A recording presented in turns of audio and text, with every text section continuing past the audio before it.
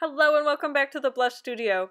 Today we're going to go behind the scenes of yet another painting. This will be these twin peonies right here, as well as the greenery around it. We're just going to talk through my process. So as you can see, I am filling in the sketch that I've created with my first wash. So a wash is just a light layer of paint, so it's mostly water that I'm applying on here, but it will help me to establish not only the value of, the differing values. So you can see I'm adding a little bit more of the pigment at the base of those petals just to show that there will be that shadow there.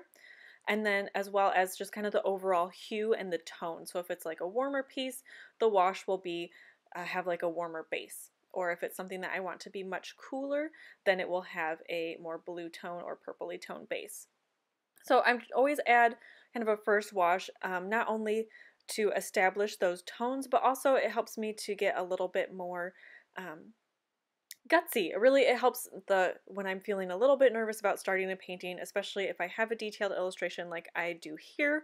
I usually like it and I don't want to mess it up. So adding that wash in will help you not only to just get started correctly, where you're establishing the tone right away and the values, but it'll also help you if you struggle with that little bit of extra courage.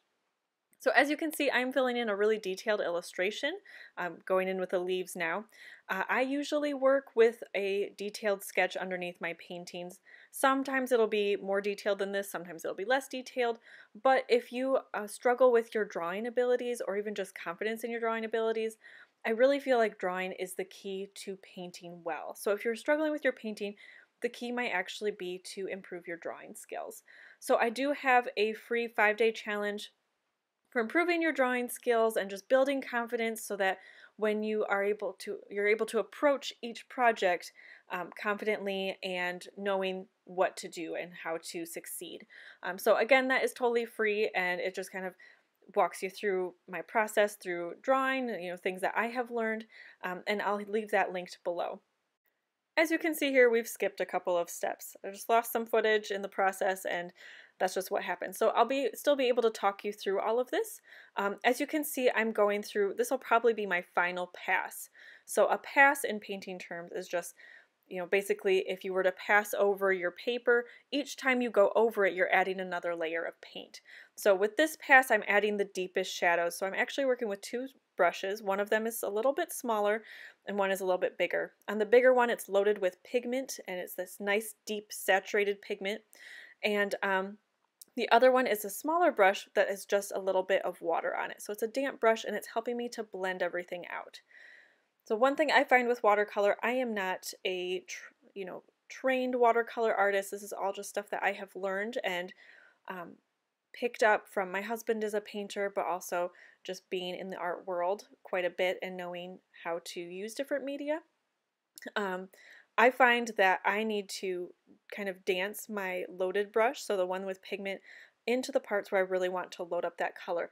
That is to prevent my brush from picking up more paint than it's putting down. So you'll see I kind of will dance in there, and then with the pigmented brush, and then go back in with my blending brush and just kind of smooth everything out. This helps me to get the more realistic transition. Kind of a more blocky style of shading is very popular right now, but it's just not the way that my brain is wired. I'm just kind of a blender. And so I found that my life works a lot better. My life goes a lot smoother if I actually just embrace that and go with it. So tapping in that color and then blending it out. So again, this is the deepest section, so I'm just going into those very deepest points of the flower, the very tightest folds, and the parts where I really want to cast that shadow. You can see I've already done it with the lighter flower, so I'm working more in the darker flower, and I'll do the same thing with the leaves here in a moment. I'm just going back, adding layer, letting it dry a little bit, adding a little bit more, just to help build up that pigment to the point where it's dark enough. And then adding this fun, bright center in. Got a little bit too dark, so I deepened it up with some brown just to help desaturate everything. Now for the greenery itself, you can see I went really dark with the smaller greenery towards the top of the paper, and I also want to go a little bit darker with this greenery here. So I have the lighter greenery that's really large in the background, and because that's lighter, it will automatically fade to the back. So I'm just going to be layering this on and adding more pigment as I go.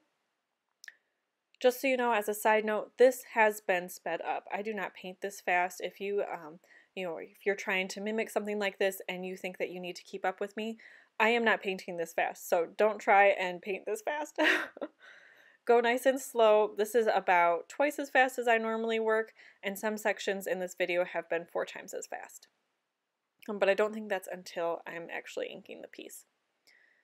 So another thing that I've talked about a couple of times in my videos is using depth and color and value to your advantage. So all these leaves are going to be darker than the light green large leaves behind them, but the ones that I want to come most to the front, so closest, they'll grab your attention first, I want to make them a little bit darker. Does that make sense? So if I want it to come up to my face, I want it to be darker. That's just aerial perspective. Like if you look at a picture of mountains, how they'll look like they're fading into the background. That's kind of what I'm going for here. So it's not the only way to show depth. In fact, if you're working with shadows, it's the opposite. But for my illustrations, I generally work with aerial perspective. And in order to enhance that, so I'll darken up this, I'll deepen this leaf and this one so that it separates it a little bit from the leaves that are behind it and just helps them to move forward visually.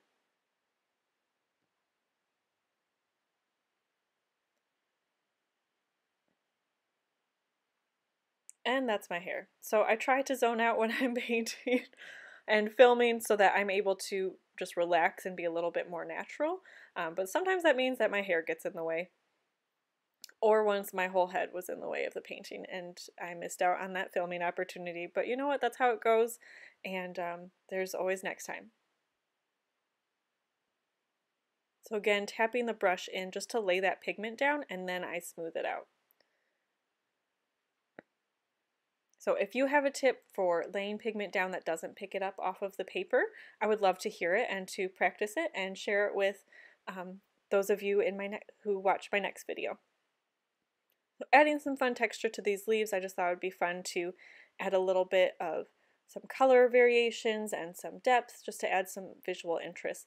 Keeping it very light because again, this leaf is more in the background than those darker green leaves, so I don't want to add too much detail because that will draw attention to it, and then the viewer's eye won't know where to go first. You really want to dictate where they are going and what is most important. With these little white flowers, because they are white, I'm going to be focusing on the shadow, so I'm going to go 2 or 3 passes for this, just generally dictating the shape of the, sorry about that hair, showing the shape of the petal itself by just adding in those little shadows, and then I'll go in with a deeper shadow in a moment. Now, I mentioned this before in my portrait watercolor video, but I do like to use a color that is already in the painting for my shadows. So in this case, I drew on the color of the darker peony, as well as some of the green. I used that to mix more of a medium gray tone and then added that in with the rest of it. So it's a little bit more of a cool tone purpley base because of that peony, but I desaturated it with the green, which is the complement of the leaves.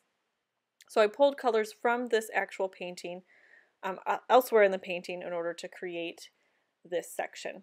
And then, as you know, I like to illustrate or to outline my illustrations with ink just to help it to pop. And I did that for this whole series. So here is the finished painting. If you want to see this or the other items in my calendar, you can check out my website and I'll leave that link below. Thank you so much for watching. Please comment, like, and subscribe if you enjoyed it. And until next time, happy drawing!